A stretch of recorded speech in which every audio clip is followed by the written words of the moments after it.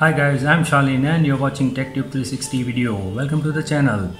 In today's DIY project, we are going to make an electric screwdriver. So let's take a look at some of the hardware that we are going to use.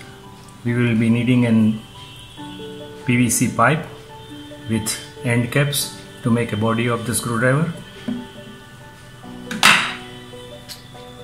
Push to on off switch. A switch for changing the direction of the screwdriver. A shaft coupler, a DC geared motor to increase the torque, some lithium polymer battery.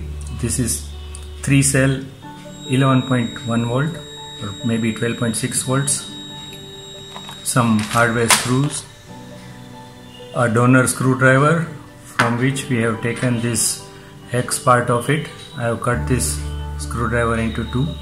We will be using this as a shaft to hold the drill bits. So that's it.